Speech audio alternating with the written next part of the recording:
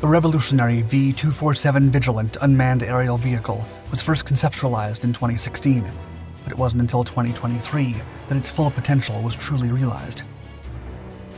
Right from the onset, Bell Helicopter embarked on a mission to design a tiltrotor drone that could take on all the tasks of conventional aircraft, and then some. But as development progressed and the concept showed promising prospects of reaching new heights, the company's vision grew bolder. Initially intended for use by the U.S. Marine Corps, the V-247 Vigilant soon proved itself capable of much more, including the development of a version compatible with the Navy's Arleigh Burke-class destroyers. As such, the aviation powerhouse pledged to release a more compact version that retains the same impressive power and capabilities as the original model, and its unveiling is expected imminently.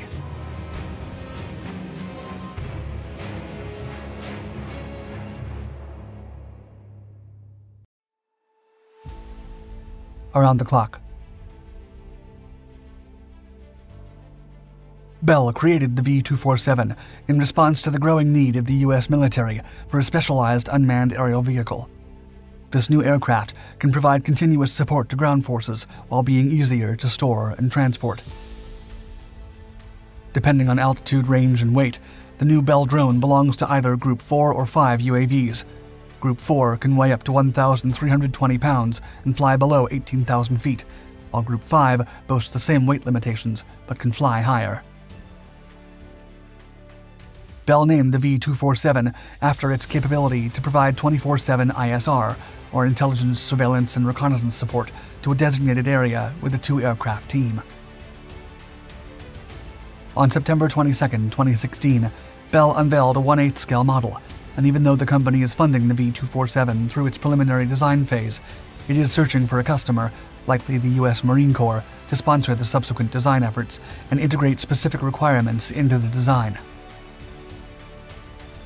The V-247's impressive capabilities stem from the incorporation of tiltrotors into its design, which allow the aircraft to take off vertically and transition smoothly to high-speed forward flight. This unique advantage is something beyond the reach of conventional rotorcraft or fixed-wing aircraft. Yet, the drone did not emerge from a vacuum. Bell leveraged technologies they had previously used for the V-22 Osprey and V-280 Valor for the Future Vertical Lift program, as well as the HV-911 Eagle Eye, another unmanned tiltrotor that they discontinued in 2008.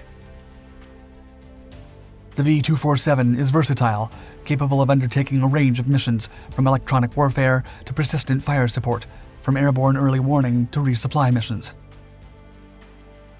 Initially, the V-247 was created as a contender for the Marine Air-Ground Task Force Unmanned Aerial System Experimental, or MUX program. The program aimed to provide the Marine Expeditionary Unit with its own unmanned aircraft to conduct various operations such as aerial reconnaissance, electronic warfare, offensive air support, and cargo utility. However, the program encountered budgetary constraints from Congress in 2020. Strength to strength. The V-247 Vigilant is an aircraft designed for substantial load-bearing tasks. Its empty weight is 16,000 pounds, but it can carry up to 13,000 pounds of fuel, weapons, and sensors, bringing its total weight to a whopping 29,000 pounds. That's 3 times the maximum takeoff weight of the MQ-9, a drone that's no slouch itself. But what really sets the Vigilant apart is its sheer power. While the V-22 and V-280 have 2 engines housed in their tiltrotor pylons, the Vigilant features only 1 engine, located in the fuselage. This engine generates well over 5,000 shaft horsepower. With a wingspan of 65 feet and tilting rotors possessing a diameter of 30 feet, it sports a V-shaped tail and a single elongated wingpiece connected to the top of the fuselage. Additionally, it has retractable tricycle landing gear. The Vigilant, both strong and compact, is also swift and agile.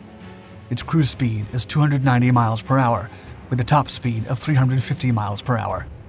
It has a service ceiling of 25,000 feet and a combat radius of 520 miles, with a time on station of 11 to 15 hours while carrying a 600-pound payload. Furthermore, it can fly up to 1,600 miles for 17 hours on internal fuel, and it also has mid-air refueling capability. The Vigilant comes equipped with 3 internal payload bays, a centerline payload, and the capability to carry up to 2 underwing pylons per side for various payloads, including additional fuel, radar systems, LiDAR modules, sonobuoys, the Mark 50 torpedo, AGM-114 Hellfire, and joint air-to-ground missiles. With a maximum sling load of 9,000 pounds, the Vigilant emerges as a versatile and formidable aircraft. If everything proceeds as planned, the V-247 could be production-ready by 2023. Glide path. In 2022, Bell brought back the V-247 Vigilant and modified it to fit on Navy ships as a surveillance and strike aircraft.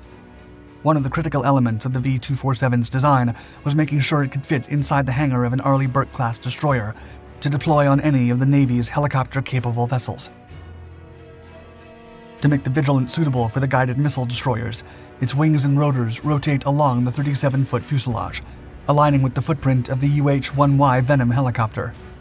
This design allows 2 compacted Vigilants to fit within a single C-17 Globemaster III transport aircraft.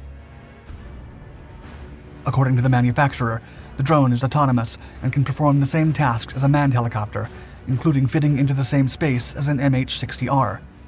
The aircraft was designed to meet the Navy's Future Vertical Lift maritime strike development effort, requiring Bell to make several modifications to the original design. The weight of the drone was reduced to around 28,000 pounds to meet Navy requirements, and the fuselage was shrunk by removing excess fuel capacity. However, as clarified by Todd Wharton, Bell's senior manager for Advanced Vertical Lift Systems Sales and Strategy, quote, "It's important to note that the aircraft itself, the wing structure, the nacelles, the blades, and things like that, were resized, but the wingspan really didn't change. To optimize the endurance of the aircraft, to get the most endurance out of it that we could, we wanted to maintain the length of the wing. We want to get as much glide as we can." The Navy is still considering options for its maritime strike systems under an analysis of alternatives, which will eventually solidify the service's requirements for replacing both the MH-60R and the MQ-8C Fire Scout. The V-247 will be armed with several armament options, mounted on the cheeks of the fuselage, stowed in an internal weapons bay, or hung from the wings on pylons.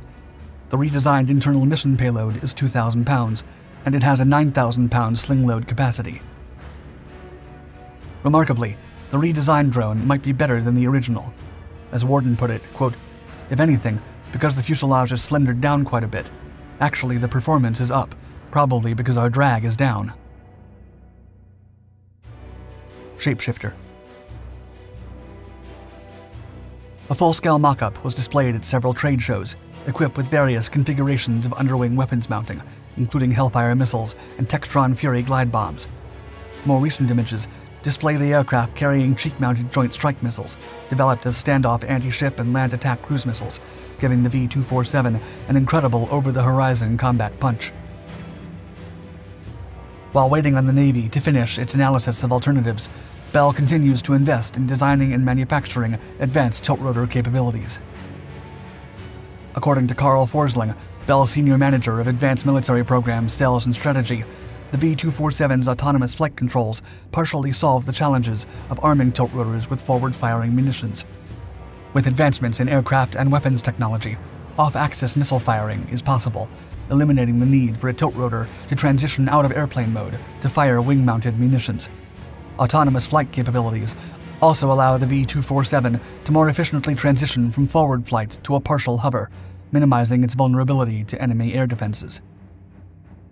It's no surprise, then, that the U.S. Army has also expressed interest in runway-independent unmanned aircraft.